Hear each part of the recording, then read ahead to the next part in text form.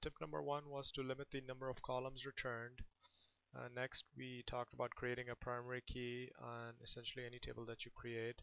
Tip number 3 was to create an index on the columns that are being used in the where clause, and also to limit the number of rows by using top. Tip number 5 is when working with joins, you need to have an index on the columns in the join and the where clause. And next we looked at when using multiple columns in where or order by, you need to create a compound index and pay attention to the order of the index. Tip number 7 was if you're trying to get unique values, you should be using group by instead of distinct. So let's go ahead and start looking at today's tip. We in fact started looking at it in the last video but ran out of time. This is to use, the tip is to use an exist clause instead of in when working with subqueries, and these two are typically used when you are trying to find an information from a table that sort of depends on another table. So here our example is to get everything from document type table, which if you remember is a reference table, but we only want those records where the doc type matches the doc type in this big table, and also where the flag is 1. So if you want to see the data in document data, I do have a query here. This is essentially the transactional table. I did add some more records to this, so our queries are gonna run a little longer. But let's go ahead and look at this example first. I'm going to go ahead and bring this out here. Make sure query execution is turned on, or the query execution plan is turned on, and I will go ahead and run this. In addition to this, I'm also running a profiler on the side, so we will be taking a look at those later. Looks like it returned 90 rows.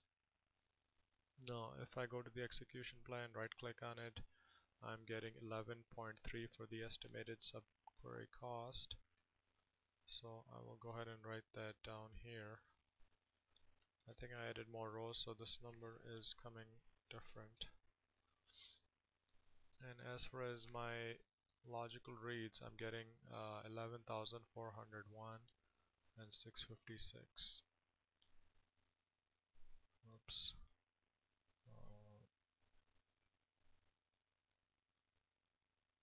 So 656 here, and 11,401. So this was using the in clause. Next, I'm going to go ahead and copy the one from exists. It should return the same data, but we should definitely notice a difference in the way the query engine processes this information. So again, we got 90 rows. Go to the execution plan, 11.3. So let's write that down, which is, looks like it's about the same here.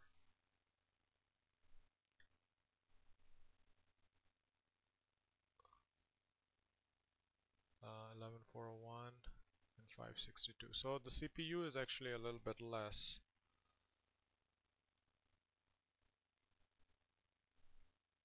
So it took about 1 second less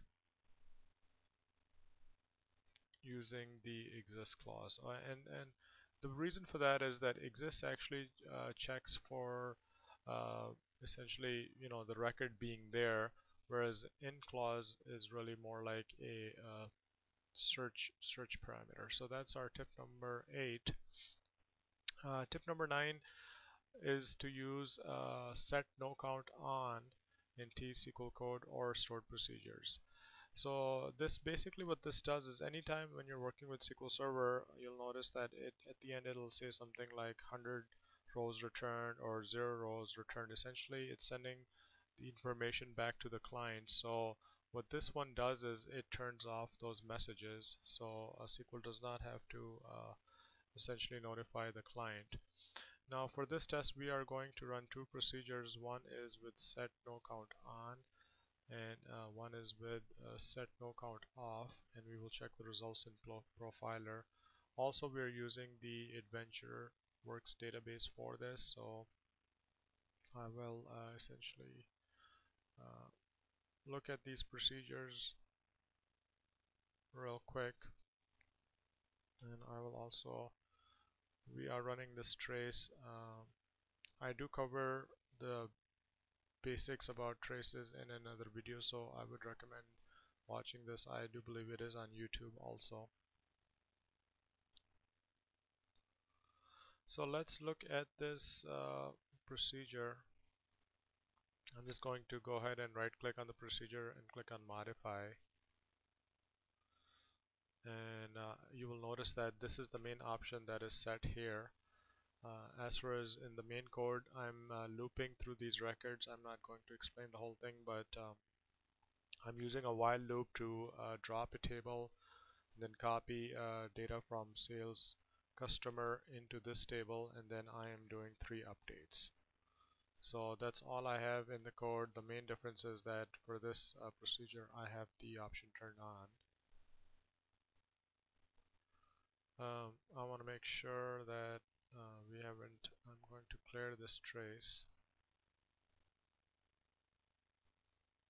go back in here and copy this code, come out here,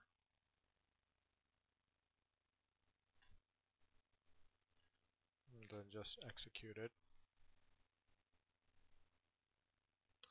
And now if we switch back to our trace, there's definitely going to be activity, but I'm just going to look at the information at the end of the procedure.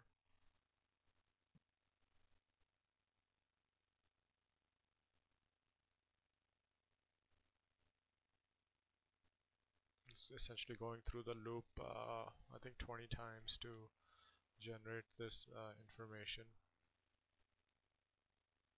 And you'll notice as the events are happening in Profiler, you're getting some information down here. So I just ran this. Here's the line where it says the procedure was ran, and here is what I'm gonna get these numbers. So for the CPU it's 14,071. So let me come back here. Right, 14,071 for CPU, and for duration, which is essentially the amount of time it took, it's 32,825.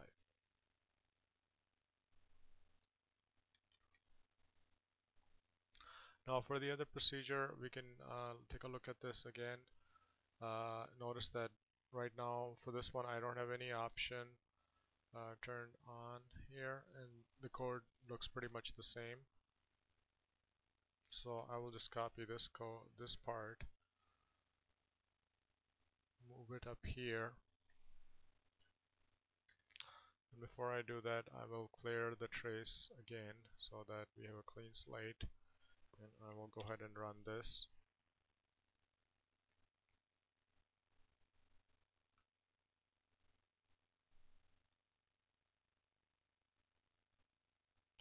Looks like the query is executing. I will go back to my profiler, and as the events happen in Profiler, this information gets updated, and I have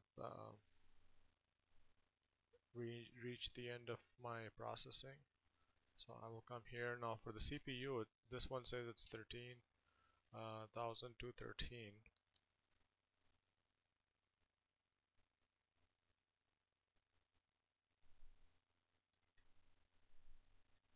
And then for duration it's 21,446, and notice here's where it says that we executed that procedure.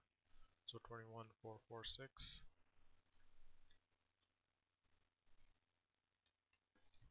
So notice this one compared to this one, CPU there is a little bit improvement, but notice big difference on the duration.